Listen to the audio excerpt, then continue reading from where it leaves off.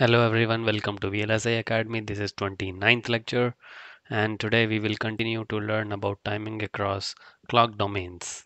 Alright, let's get started. In previous video we had seen slow to fast and fast to slow clock domain in which launch and capture were either fast or slow with respect to the other.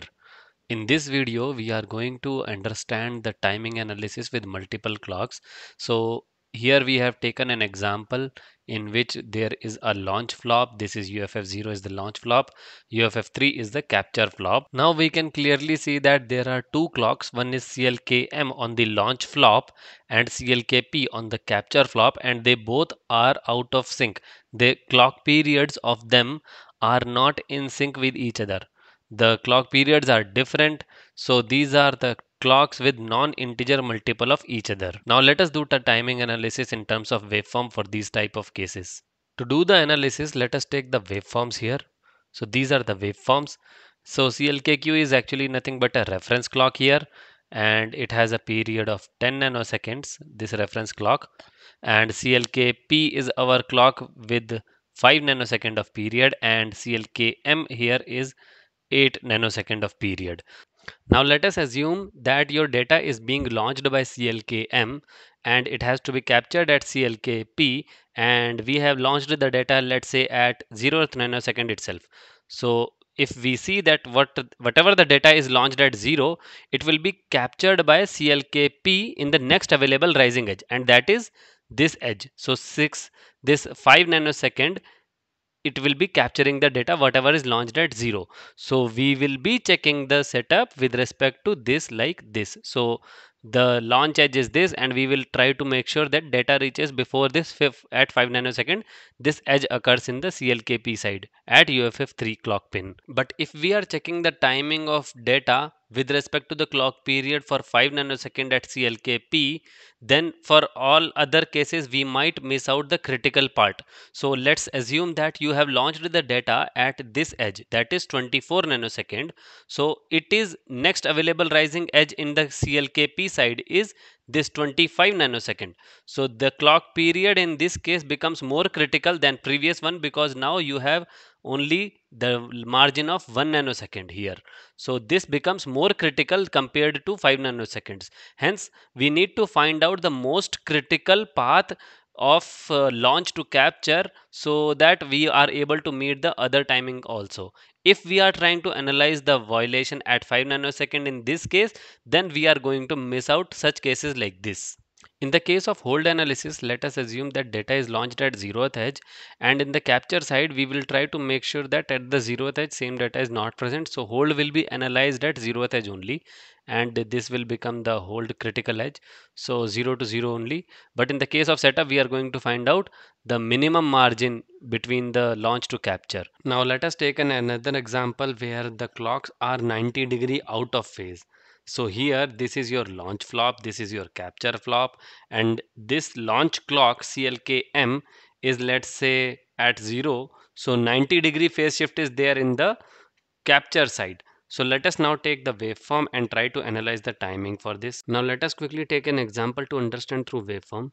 So this is the waveform that we are considering. You can see that data being launched at 0, and there is certain degree of phase shift with respect to this particular waveform. Had it been 180-degree phase shift, it would be just opposite. Wherever it is on in the capture side, it would be off. Wherever it is off in the capture side, it would be on. That would be 180-degree phase shift. But it is half of that phase shift. So you can see that it is only 25% shifted. So it is like, if there is a clock period of 2, so it is shifted by 0.5 nanoseconds. So with respect to 2 nanoseconds, there is a only 25% shift. That is actually 25% of 360 degree. So this is, you can say, 90 degrees, 25% of 360 degree. That is why there is a 25-degree phase shift in the capture side, that is 90-degree phase shift. So this is how you draw the waveform for 90-degree phase shifted clock. And now we know that CKM90 goes to the capture clock. We have to find out the most restrictive or most critical window. But since this is going to be constant, because if you see, even the data gets launched at here, it will again be having only 0.5 uh, picoseconds of shift here. So again here also, if data gets launched at 0, it gets captured at 0.5. So there will be always the window of 0.5 nanoseconds or picoseconds, whatever the unit is. Hence the takeaway is, in the case of 90-degree phase shift, the setup window will always be 25% of the clock period. You can say that 25% of the clock period will be the critical window for setup check in the case of 90-degree phase shift. Similarly, we can extrapolate and also figure out that in the case of, this is the case of 90-degree phase shift, but let's say if we are talking about 180-degree phase shift, we can clearly see that it would be 50% of the clock period in the case of 180-degree phase shift. So if the launch and capture are 180-degree out of phase, so 50% of the clock period becomes your setup critical window.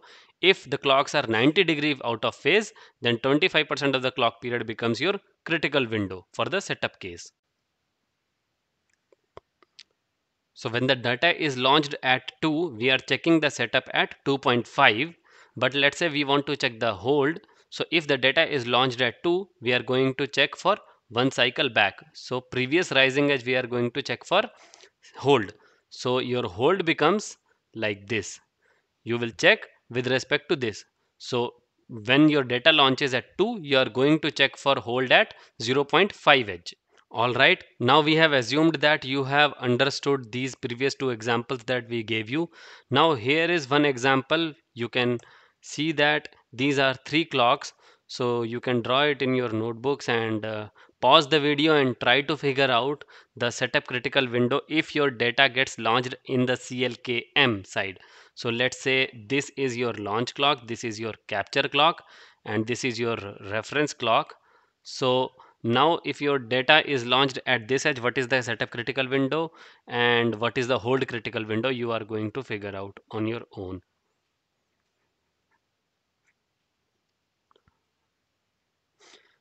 Alright, that's all for today. Please give your answer in the feedback section.